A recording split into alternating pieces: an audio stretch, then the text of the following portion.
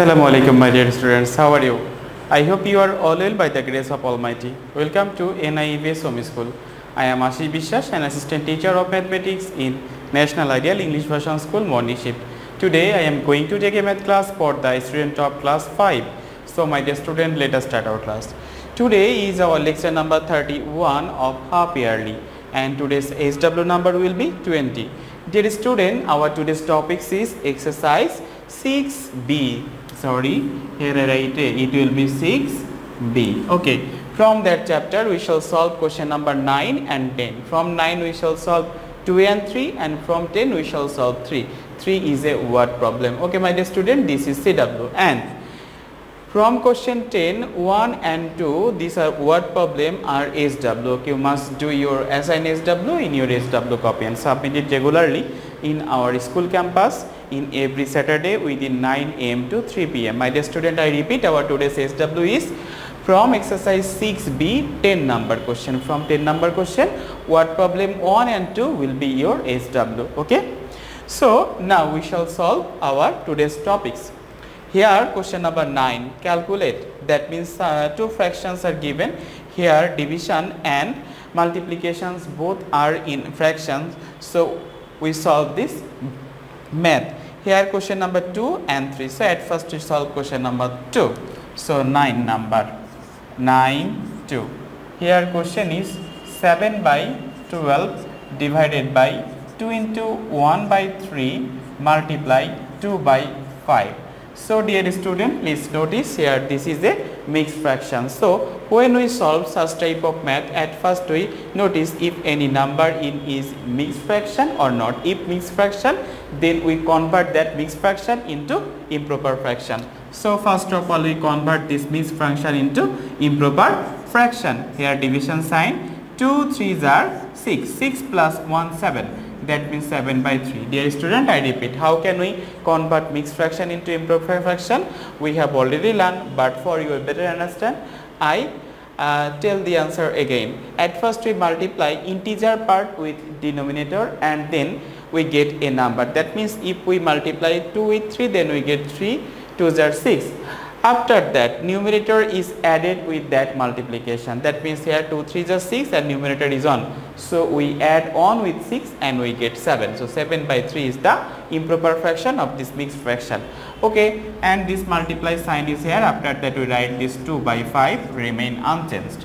Now notice, dear student, we have already learned simplification. In simplification, at first we do the work of division.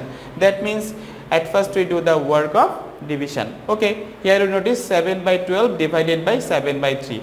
We know that division of one fraction by another fraction means multiplication of one fraction with the reverse of the another fraction. That means here 7 by 12 and multiplication reverse. That means numerator will be denominator and denominator will be numerator.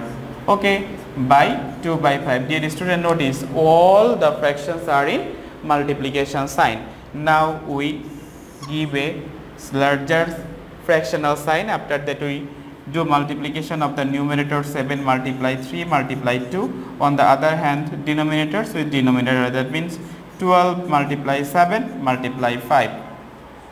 Now dear student, we notice 7 and 7 both number are cut by 7. That means if we divide 7 by 7, then we get 1. Again we divide 7 by 7, then we get 1. Now notice 3 and here 12. Both number is divided by the number 3. If we divide 3 by 3, then we get 1. If we divide 12 by 3, then we get 4. Now here 4, here 2. So both number are divided by the number 2. 2 is divided by 2 and we get 1. And 4 is divided by 2, we get 2. Now notice here 1, 1, 1 left, and here 2 and 5 left. So we multiply 1 with 1 with 1 and we multiply 2 with 1 with 5. That means we get 1 on the 1 and 1 on the 1, and denominator 2 on the 2 and 5 2 the 10. Dear student, here you notice if we calculate this fraction, then we get 1 by 10 as a number, as a answer. So as our solution is done, we must write answer. I hope you have understood this question. Okay, next we shall solve question number 3. Dear student, it is same as question number 2. So first of all we pick up this question here. Okay, question number 3. So here 7 by 12 multiply 2 by 5 divided by 2 into 1 by 3. Dear student, here one simplification is given. So at first we notice if any number is mixed fraction or not. If mixed fraction, then at first we convert that mixed fraction into improper fraction. So here you notice the last fraction is mixed fraction. So we convert that mixed fraction into improper fraction first. So first of all you write 7 by 12 multiplied by 2 by 5 divided by integer part is multiplied with denominator first. After that multiplication is added with numerator. That means 2 3s are 6, 6 plus 1 7. So we write 7 by 3. Okay. So according to the rules of simplification, at first we do the work of division, and we know that division of one fraction by another fraction means multiplication of one fraction by the reverse of the another fraction. Okay. So 2 by 5 multiplied by 3 by 7. Now we give a larger fractional sign. After that we multiply numerator with numerator and denominator with denominators. That here 7, 2 and 3 are multiplied. 7 multiplied 2 multiplied 3. Again you notice 12 multiplied by 5 multiplied by 7. So we write 12 multiplied by 5 multiplied by 7. Now we notice if any numbers are carved or not. Here you notice 7 and 7. Both numbers are divided by the number 7. So it is carved by the number 7. If we divide 7 by 7, then we got 1. If we divide 7 by 7, then we get 1. Then you notice here 3, here 12. So 3 and 12 both are divided by the number 3. That means if we divide 3 by 3, then we get 1. If we divide 12 by 3, then we get 4. After that notice 2 and 4 left, and you notice both number are divided by the number 2. That means if we divided 2 by 2, then we get 1.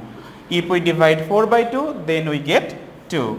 So dear student, notice as a numerator 1 and 1 and 1 are left, and as denominators 2, 5 and 1 left. So we multiply numerator with numerators and denominator with denominators to get the answer. Okay, so 1 on the 1 and 1 on the 1. So 1 as the numerator and 5 to the 10, 10 on the 10. So 1 by 10 is the required answer. Dear student, do you notice a interesting matter is happened here?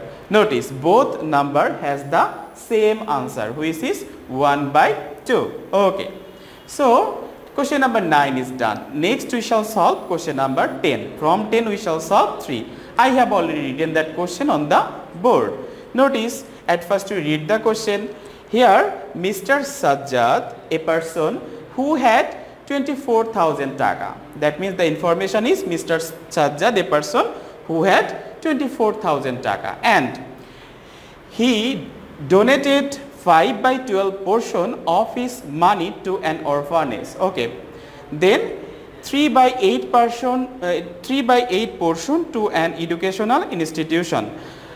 What amount of money was left with him? Dear student, it is an odd problem. Okay, and dear student, it is very important odd problem for you, because based on this odd problem a CBQ problem will be given to your next class. So please be attentive our class and be attentive our class.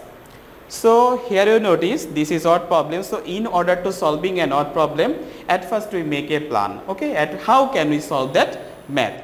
Here you notice Sajjad had how much money? 24,000 money. Okay, he donated 5 by 12 portion of his money to an orphanage and 3 by 8 portion to an educational institution. So first of all we find out the total amount of donation. That means we do addition of 5 by 12 and 3 by 8. After addition we get a fraction. Okay, so next we consider his total amount is 1 portion. After that we subtract that donation amount from the total portion and we get the left portion. Okay, so we need to find out the amount of money was he left with. That means the total portion, that means the price of one portion money is the on portion equal to 24,000 taka. So the left portion equal to how much taka? We need to find out that. But when we solve this math, it is more clear to you. So at first we write as usual, given that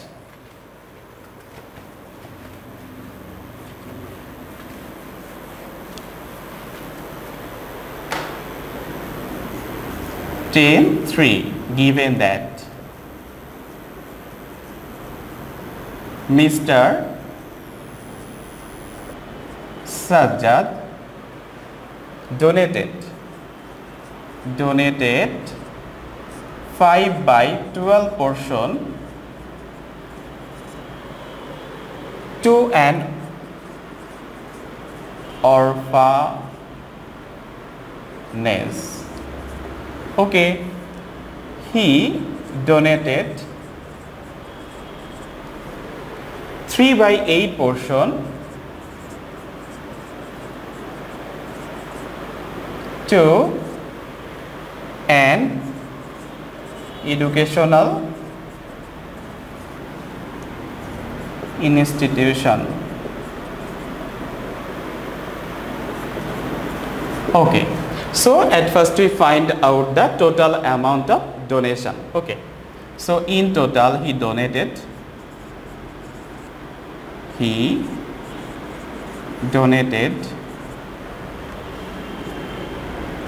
5/12 plus 3/8 portion of his money. Dear student, you must write this of his money.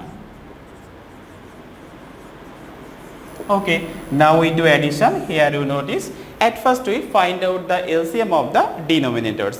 Here 12 and 8, both numbers LCM is 24. Okay, so we divide this 24 by 12 first and we get 2. That 2 is multiplied with 5 and we get 5 2s are 10. Plus sign. After that we do division of 24 by 8 and we get 3. That 3 is multiplied with the numerator, that means 3. 3 3s are 9. That means 10 plus 9 portion of his money. Okay, then we do addition of numerators. Here 10 plus 9, that means 19/24 portion of his money. Okay, so his total donation is come out after adding 5/12 and 3/8 portion. Now my dear student, we let total money equal to 1 portion. Okay, he had, okay, after donation he had how much portion? We subtract 9/24 from 1 and we get the result. He had 1 minus 19/24 portion after donation. Okay, now we do calculation. 1, we know that every integer has a denominator which is 1. So that LCM of 1 and 24 is 24. So we write 24 here. After that we divide 24 by 1 because 1 is the denominator of this fraction. So we get 24. 24 is multiplied with 1 and it is 24. And minus sign is here. After that we divide 24 by 24 and we get 1. That 1 is multiplied with 19 and we get 19 ones are 19 portion after donation. Okay, next we subtract 19 from 24 and we get 5. That means 5/24 portion. Dear student, now please look at the board. That means look at the question. What amount of money was he left with? That means he had 5/12 portion after donation. So 5/12 portion equal to how much taka? We need to find out that. And we know one portion equal to 24,000 taka. So 5/24 portion equal to how much taka? Okay. Now write please. Now one portion equal to 24,000 taka, because this is given. At first Mr. Sajjad had 24,000 taka. Next, therefore 5/24 portion equal to 24,000 multiplied with 5/24 taka. Now we cut, dear student, notice 24,000 is cut by 24 and we get 1,000, and this 1,000 is multiplied with 5 and we get 5,000 taka, and it is the answer 5,000 taka.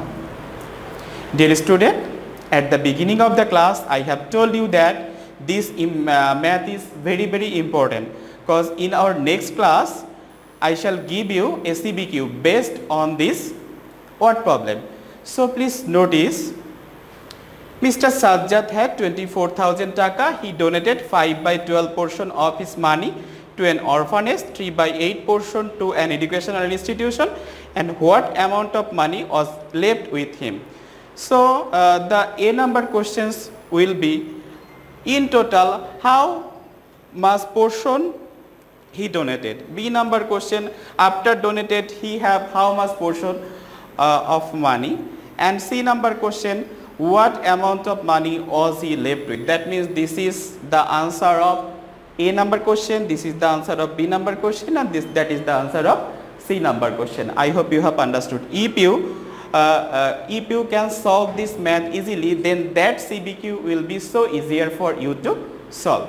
Dear student, at the beginning of our class I have already given you the SW. So you must do your assigned SW on the basis of the information. Dear student, I hope you have understood my today's lecture. Keep practicing at home, avoid by your parents. See you soon. Till then, Assalamu alaikum.